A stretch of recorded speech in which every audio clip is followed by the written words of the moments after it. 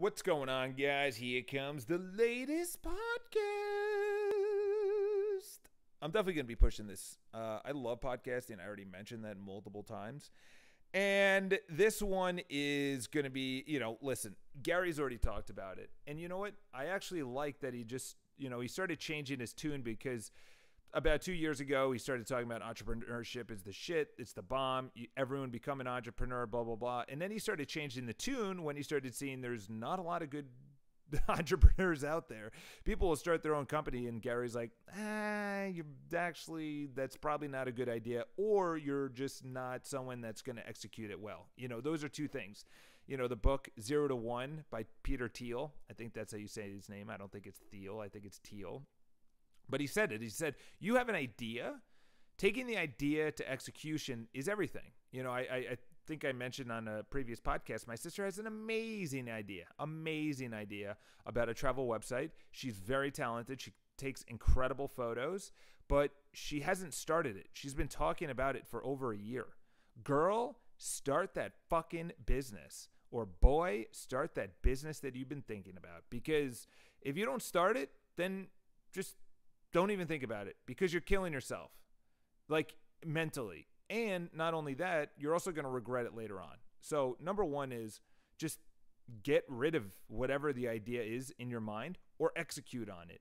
And the second thing is there's two types of people in a business. I've already talked about this. It was from the book. What was the name of the book? I forgot the name of it. It's going to come to me.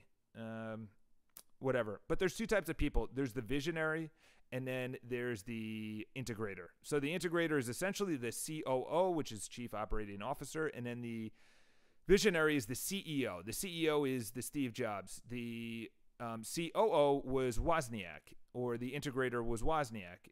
Bill Gates. Bill Gates and what's his name? Paul Allen. Bill Gates was the CEO. He was the visionary. He was the one that was taking the business to the next level. And then you needed someone to do the day-to-day operations, the person that says, okay, thank you, Steve. Thank you, Bill. This is where we're going to go, company. And they're both incredibly necessary. They're both very necessary. For myself, I'm a visionary. I'm a CEO. I'm the head of the company. However, I need someone to do the day-to-day operations, because I don't want to do the day-to-day operations. I don't want to be checking in on, did you make your phone calls? How many phone calls did we make? Why are we not getting leads? What kind of leads are we getting? Why are we not following up on the leads? I don't want to do that. That is way too micromanaging for me. I want to macro manage, which is, how many calls for the month are we making, not how many calls are we making for the day. That's the COO. So you could you can have an amazing idea, but the problem is you're an integrator or you're a COO.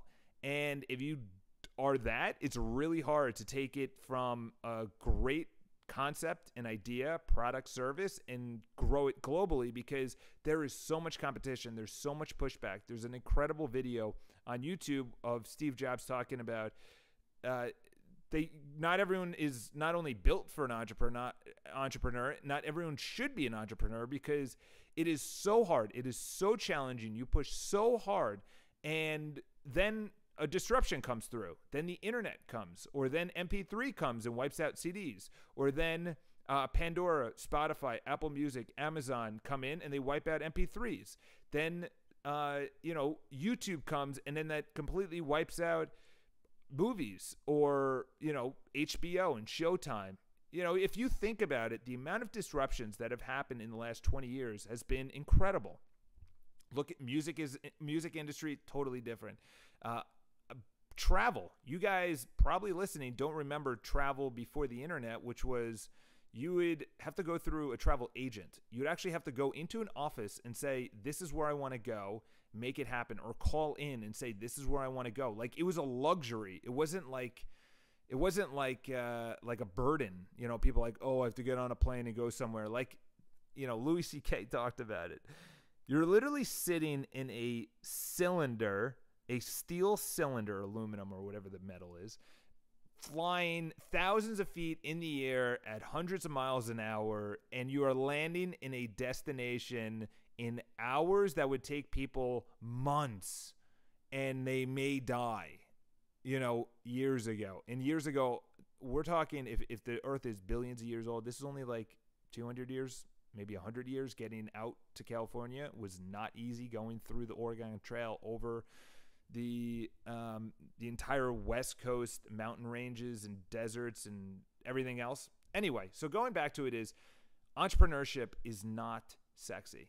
Okay, it sounds sexy, it looks sexy. It's great, as Gary talks about, putting CEO in your Instagram profile. However, actually running a company, actually dealing with bullshit, bullshit from competition or from employees or drama, or people have questions, or they don't want to do what you're doing, or they're not doing it the way you want it to be done, or they're doing it the way they want it to be done, and they think it's right, but you don't think it's right, but you want them to think it's right, and then you just have all these meetings about it. That is not fun, okay? That is like, you literally walk around life as an entrepreneur, as like someone that's like really wants to build something big. Not talking about people that are like, okay, I own a pizza shop. Like, that's entrepreneurial because you own something. And they're probably thinking of like, how do I get things a little bit better? But a lot of people, probably I'd say the majority of the people are like, okay, I'm cool with making $100,000 or $500,000 or whatever it is. I'm thinking for myself, like hundreds of, like I'm thinking long-term, big term. Even as I say that, like I get like this weird cringy feeling in my body and my skin and whatever. I'm thinking that amount of money because when I was younger, I never had that concept. I never had the concept of like hundreds of millions of dollars or like tens of millions of dollars. Like I never had that concept in my mind. And now, even just thinking about it now, it's crazy. Like, you have to truly believe not only you're worth it or your company is worth it, but that you have the ability to get there. So when people start talking about, you know, I'm not going to say Ty again. I know I brought him up on the last podcast, but Ty Lopez brings up entrepreneurship or ideas or executing or running a business and things like that. But the thing is, the guy hasn't run like a legit large business or a legit medium-sized business. Like, I would love to know his true past. Like, I don't think he's ever talked about his true past. Like, his past of, I was here in 2001. Then from 2001 to 2003, I was here. From 2003 to 2007, I was running this online or this organization. You know, I heard he had a couple of dating websites and they kind of flunked. And now he has this like sick house and this crazy lifestyle, but he's not talking about what he does. He kind of sells the 67 steps. He quote unquote sort of invest in business, but he doesn't really talk about it. You know, that's the weird thing about Ty, is that he has this like ridiculous lifestyle, this insane lifestyle of just like flying private, which by the way is like $20,000, $30,000 a trip. And to blow money like that on, instead of like first class, which is like what, 1,000, 5,000 max on like a ridiculous first class, like, bro, come on. Like, you know, so I would love to find out the people that, and Jeff Bezos has also talked about this. So essentially what I'm getting at is, if you are a true entrepreneur, don't look at someone like, you know, the guy from Shreds. You know, I don't know his name, but he went through a massive controversy about, you know, putting out a shitty product, throwing up some fake Instagram posts, you know, like body comparisons and bullshit like that. But you're looking at these things on Instagram and you're like, I want that yacht. I want that plane. I want that private jet. I want that blah, blah, blah. I want something, those shoes, that watch, the money, the car, the house, the whatever, the girl, the guy, the body, whatever. I want that. But the thing is, that's the end result of putting in tens of thousands of hours. For me, it's 10 years, and I'm still where I am. 10 years. You know, I just saw a video with Bill Burr. Very famous comedian. If you don't know who he is, Bill Burr, very funny. Highly recommend you look him up. And he was just on like one of the morning shows out in LA. And they interviewed him. And they said, you know, can you believe where you are right now? He's 48, I think he is. 48 years old. 1.4 million people listen to his podcast weekly. By the way, that's insane. 1.4 million people per week. That's a ridiculous amount of people listening in. So, and Bill came back and he said, it took me 20 years to get here. So I felt like I was walking up a very gradual hill. Think about that. A guy who's probably one of the top comedians out there right now. Him, Louis, Jerry. I don't know if Jerry's really doing as many, talks and whatever. But if you think about it, one of the best comedians globally. By the way, being a comic is so hard. It is probably one of comedians probably have the hardest gig. I was going to say acting, but the thing is with acting, you don't even go on screen sometimes because they don't even cast you. But once you get on stage, you're like, it's like performing in a musical, or it's like performing on Broadway. Like, it's live, and you have to make people you don't know laugh. And what Bill was saying, it took me 20 years of pushing as hard as he could. So that means he started probably around 28. Maybe he's doing miscellaneous jobs. It could have been even longer, like 25 years. Walking up a slow inclining hill, a small hill that was inclining. Just for myself, I know that if I look back in 10 years from where I am right now, I'm going to be like, I can't believe I got here. I can't believe I got here, and it was 10 years. But that's the thing is, for me, is that you guys are like coming in really early on, I don't want to say my success, but our success. Like, honestly, because if it wasn't for you guys, I wouldn't have an audience. I would still be, producing podcasts because I just have a passion around it, podcasts, or at least all this stuff that I learn and I just want to pass on to people, just living a better lifestyle, practically, not living a better lifestyle. Here's my ebook.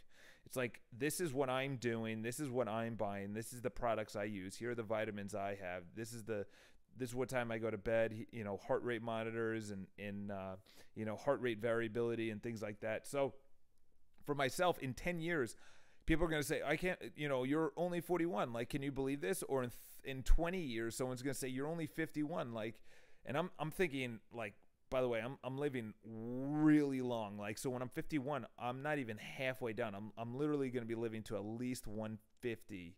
So I'm going to be like 1/3 of my way through my life at 50 years old. Like, that's like, I can't even fathom that. That's like 120 years left in my life. So that's how long-term I'm thinking. Number one, and that's why I'm thinking on health and wealth and everything. Like, I'm going the distance, number one, because I know that if I don't keep up my health, which is everything, it's relationships, it's treating your body right, it's exercising, it's meditation, it's eating well, it's the whole gamut. I'm not 100% in all of it. I'm doing the best I can. I'm human. Nothing is perfect. But the thing is, for me, is that, and I know this has sort of gone off the rails, the podcast, but I think I kind of like it that way, where I just talk about whatever comes to my mind instead of sticking to a certain subject. But this week, and by the way, send in questions. You could either do that through Instagram, SoundCloud, YouTube, whatever, and then I'll just answer these questions. So, in other words, what I'll do is I'll go through the beginning part of the podcast, which is thoughts, and then I'll go into the questions. And one of the biggest things that with entrepreneurialism is, if you are thinking that long term and you are not thinking transactional. In other words, I'll just explain that real quick, is that relational means, and Gary's talked about it and he gets it. Not a lot of people get this. And to be honest, this would totally flip your career or your mindset or your business upside down, is if you think of the person that you're doing business with right now as a person you're going to be doing business with for life and not just the transaction, that's a totally different mindset than, I'm just doing this for the money of this pizza that I'm selling you, this haircut that I'm giving you, this home I'm selling you. In other words, that's transactional. Like, I'm just doing it to make the money on this, and then I'm going to go next. Who's the next customer? But if someone says, I don't like this pizza, or I don't like this house, or the way you did the transaction, like, you make it right. And I know it's easy to say. And one of the biggest people that are actually really pushing into this is Amazon. Amazon has such good customer service. You, as a consumer, are always right. And that's why you think of them always. Apple, you can always return it. They will fix it for up to a year. But that's the thing, is that people have talked about Tim Cook. He's the COO right now. or actually the CEO, I'm sorry. He was the COO. I think he was the COO when Steve Jobs was around, and he worked directly with Steve, and they had an amazing relationship, Steve Jobs and Tim Cook. But that's the thing, is that Tim Cook is very good at, he's an integrator. He's a day-to-day operations. A visionary was the Steve Jobs. So it's very interesting to see what Apple does, because obviously they're putting a lot of R&D into car development. Whether they go that route, I don't know. But I think they understand that that's a really good business opportunity, is that it's going to be Tesla, Google, and Apple. And to be honest, in the future, we're really not even going to have cars. We're just going to have automated, systems that we call an Uber or a Lyft or whatever, and we're just going to be replacing the drivers. And I know, Uber understands that, and that's why they're really pumping, a lot of technology into it. So, and I'll just bring this in because it was on the top of my head. That is, if you're thinking of entrepreneurship and you're not thinking long term, I would not get involved, because I said in the beginning, and I heard it from Steve Jobs, but Steve Jobs quantified what I was thinking, which is, it's so hard. You have such lows and you have such highs, and there's so many dips. Then there's so many other things. There's competition, there's markets, there's consumers, there's pricing, there's innovating, getting better service. There's sales, there's marketing, there's customer service, there's the website and social media. There's so much that goes into a business that if you are not thinking long term, I would not get involved, because it is not the business that you just dabble in. You'll get wiped out. It's a waste of, I was listening to Damon John on Marie Forleo's podcast or YouTube or whatever, and Damon John brought up something very interesting.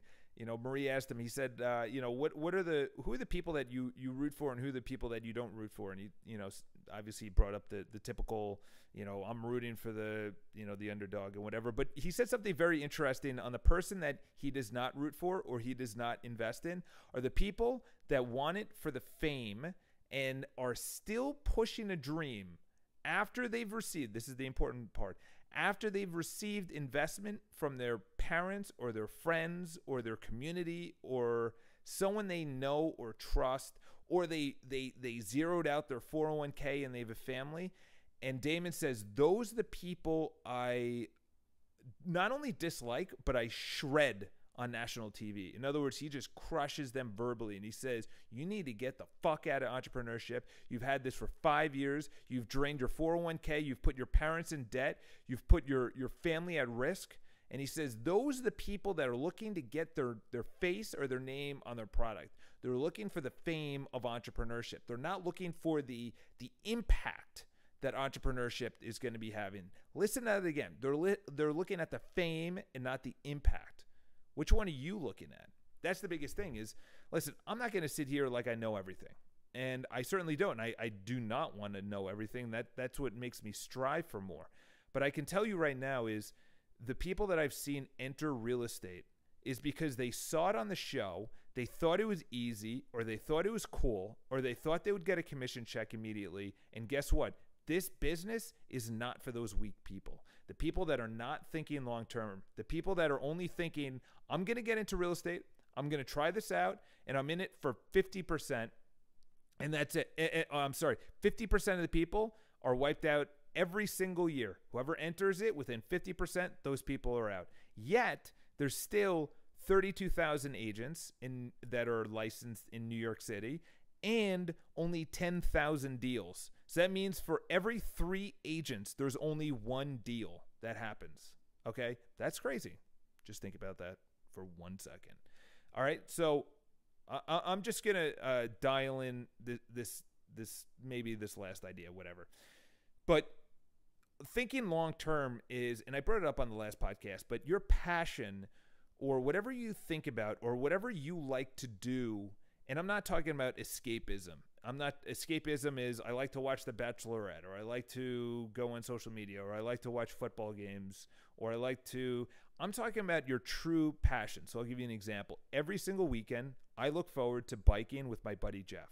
Okay. We bike a minimum of 50 miles, and it, probably around 6 to 7,000 elevation, 6 to 7,000 feet elevation, rolling hills. We're going in, and I've improved immensely. Biking is not a cheap sport. It is very expensive, especially if you want to keep with it. You have tires and gears and bikes. You have gadgets. You have watches. You have shoes, clip-ins, water bottles, supplements. You have shorts and shirts, helmets, glasses, gloves. Like, you could go 50K in cycling, and that's probably the top cyclist. If you go for someone that's like competitively cycling, you're looking at 15, 20,000 as a setup cost, and that's going like minimum. That's like a pretty good bike. But if you want to go, you listen, and I'm not saying don't do it, but I'm saying if you, like myself, are that intense in something, if you buy the best controller, the best TV, the best video games, you're somewhat amicable, record yourself playing video games.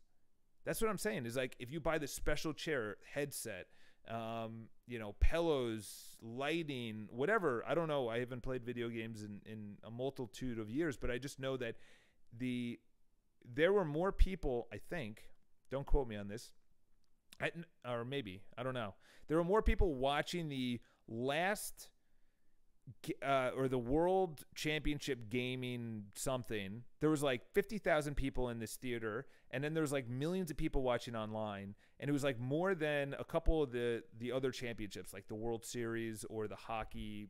Obviously hockey is like the most. I love hockey, and that's another expensive sport. But if you look at something and there's a trend going towards it, which is gaming, podcasting, Gary's talked about voice, go all in on that. My buddy just started podcasting. He is amazing at it. It's taken him many years to actually pick up the microphone and take action. We've already talked about 0 to 1. There's a difference between an idea and execution. Is if you pick up the microphone, you start podcasting, and here's the kicker, you start actually producing it, then you say, okay, you know what? Let's roll.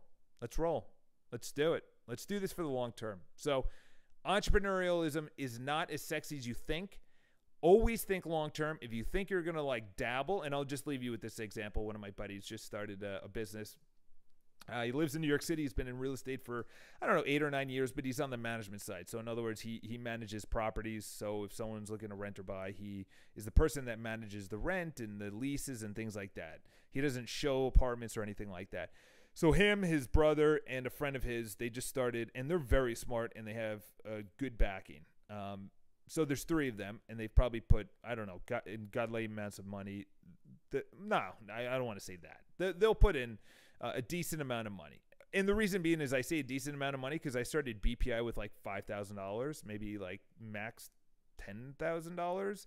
And for these guys, they're probably going to put in 50, 60,000 of their own money, their own, 31, 32. That doesn't sound like a lot of money, but to be honest, when you are starting a business, you don't have a job and you're burning through cash, you're putting up 50K. So in other words, he said something that was very interesting. We went out to dinner, and he's going to be starting a real estate company that's going to be competing with traditional real estate companies. Obviously, real estate in disruption is obviously going to happen.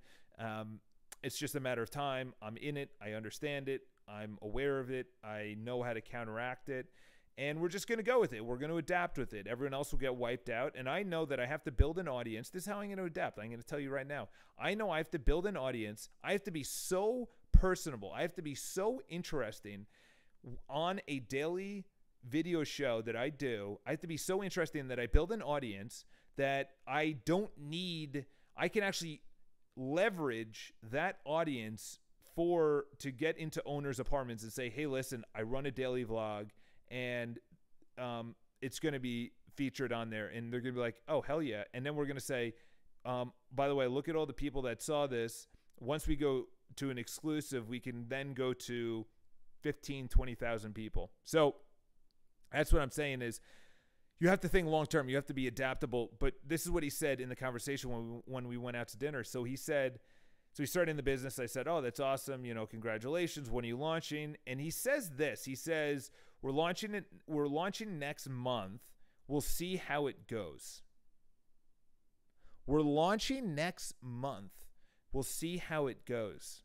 What did I just tell you guys? If you are not thinking long-term, don't get involved. Don't get involved. So what they're going to do is they're going to leverage Facebook ads. But the problem is, I know them. They know, and listen, God bless their hearts. I'm not hoping they fail. Like, I don't. Like, I hope I wipe them out. Like, I crush them. But I hope they don't, like, fail and then blame something. Like, it was the brokers, or it was the buyers, it was the sellers, or whatever. Dude, you just didn't execute. You had a wonderful idea. You had a great website. You had a great system in place. You just didn't execute. So what they're going to do is run ads against buyers in New York City and say, hey, listen, we're going to kick back you some money and da-da-da. Whether it's, I think it's legal. You know, there's a bunch of firms that are doing it. But this is what I'm going to say is, number one, if you have that mentality going into a business, we'll see how this goes. Like, at some point, you have to have that. You have to be somewhat realistic. So in other words, when I started BPI, which is my company, my boss, literally, as I was leaving the door, and I'm telling a bunch of people, there's probably 15 agents around, and you know, I'm telling them, hey, listen, I'm going to be starting my own company, and everyone's like, oh my God, you're starting your own company? That's crazy. I can't believe that, blah, blah. And then my boss at the time, well, yeah, obviously, he goes, he'll be back in 6 months. And that doubt is what fuels me. You know, when I left my finance job in 2009, my brother, in an email, I said, hey, listen, I'm leaving my finance job, middle of a recession. No one has jobs. No one's doing anything. He said, who did you talk to before doing this? In other words, I don't trust you're going to be able to make the right decision. When I started my business, my sister for 30 minutes was like, you weren't good at sales and things like that. Any doubt is fuel for me. Okay. Most people turn around, they go the other direction. But that was the thing, is that you have to have some kind of doubt. You can't be overly confident. Perfect example, Snapchat. That CEO, Travis, I think that's his name, total dick. You know, he got super confident. He is going to go down as one of the, that company is going to go down as one of the biggest IPO flops in history. Raised ungodly amounts of money, bought 2 companies worth a few $100 million off the bat. And if he doesn't turn it around, because Instagram is literally copying every single Snapchat idea. But that's the thing, is that he got overly confident. You have to have some kind of doubt. So when I started my business in 2014, early 2014, I said, okay, I have 6 months of operating income, actually operating anything. Like, I would have to move in with my parents. So I had only 6 months of operating anything. And to be honest, it was one of those things that I literally looked at as, I'm going to make this work, but at least I went all in. And now 3 years later, 3.5 years later, I'm still here. You know, and we have an influx of money. So entrepreneurialism isn't as sexy as what you think. However, you have to have confidence. Confidence is probably 80% of it, and 20% is doubt. Because that doubt is, where are my competitors going? Where's the marketplace going? Where's the innovation? Where's marketing? Where's sales going? And then the other thing is, smell out other people's bullshit. There is so much bullshit online. You know, I've already thrown out Ty. You know, I just, you know, he has great ideas and things like that. But the problem is, he's not really truly living an entrepreneurial, like, I would love to see how much money he's saved up. And I'm not talking shit on the guy. It's just the way he's literally just portraying his lifestyle. It's like, bro, that's not entrepreneurialism. Yeah, maybe at the upper echelons, the Jeff Bezos, the Warren Buffetts, the Bill Gates, the Steve Jobs, when you're worth billions of dollars to be flying around in private jets and have a sick house and a crazy lifestyle and things like that. But to do it when you don't have that amount of money, billions of dollars, it's just silly, and it's like fraudulent to people that really truly want to be an entrepreneur, but they're getting the wrong idea. I need the latest kicks. I need the latest iPhone. I need the latest whatever. Dude, just set up shop. So have an awesome day. Leave your comments as well. Leave your questions, because next week what I'm going to do is going to be taking questions in the next podcast. So have an awesome day. Talk to you guys soon.